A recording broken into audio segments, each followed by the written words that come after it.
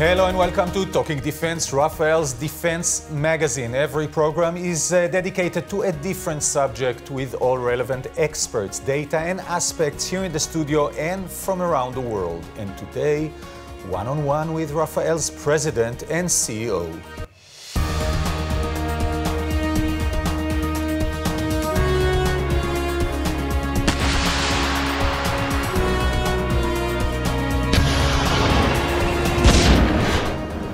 With me in the studio is Yoav Har-Even, President and CEO of Rafael. Thank you very much, sir, for joining me today. It's been a crazy 2020.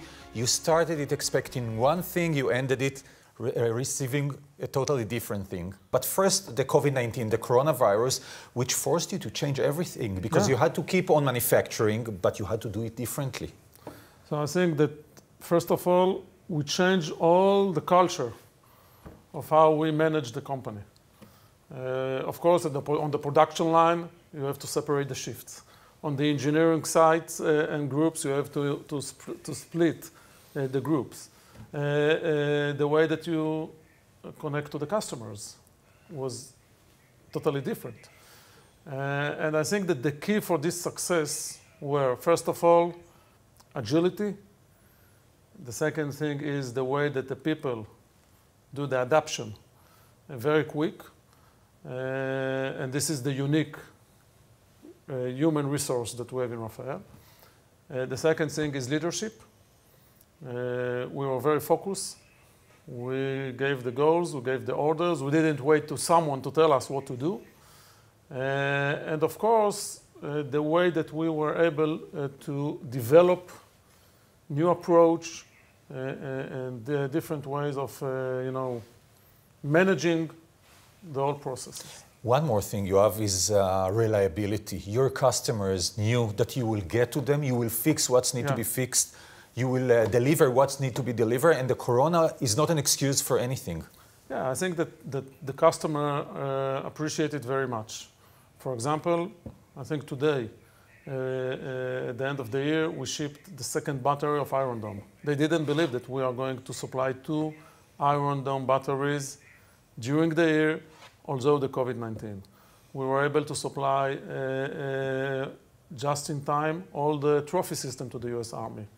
And this is only two examples, but we did it all over the world, except for few places that we had problem with the chain of supply.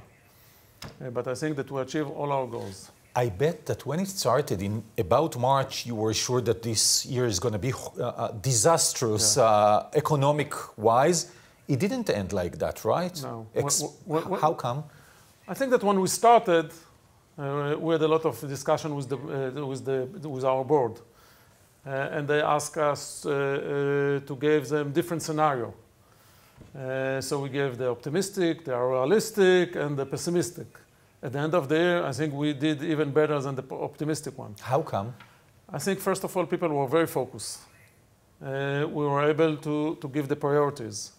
We were able to develop new concept of managing the old processes.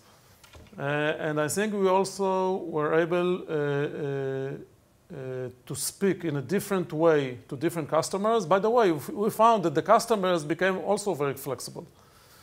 This changed everything for the future as well? Or when the corona is over, you will go on flying, go on selling?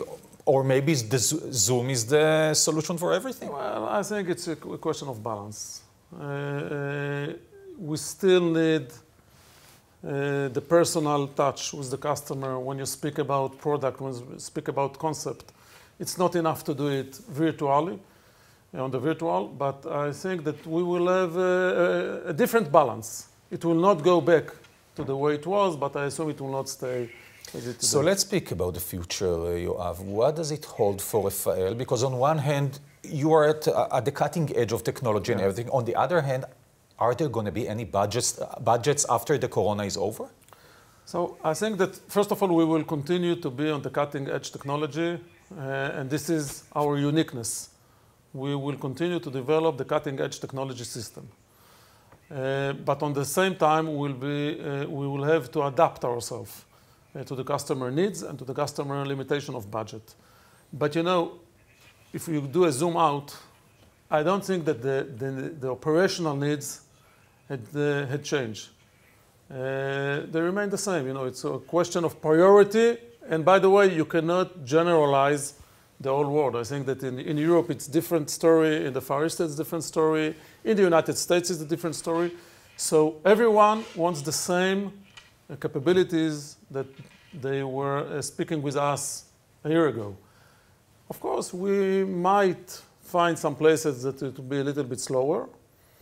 But you know, on the overall look, I think it will take us, we will continue to act according to our strategy with the same product. Maybe it will get it will be a little bit slower. The Middle East has changed dramatically in the last year. We saw the Abraham Accords. You served in the army as a general. You know the army, the Israeli IDF very well.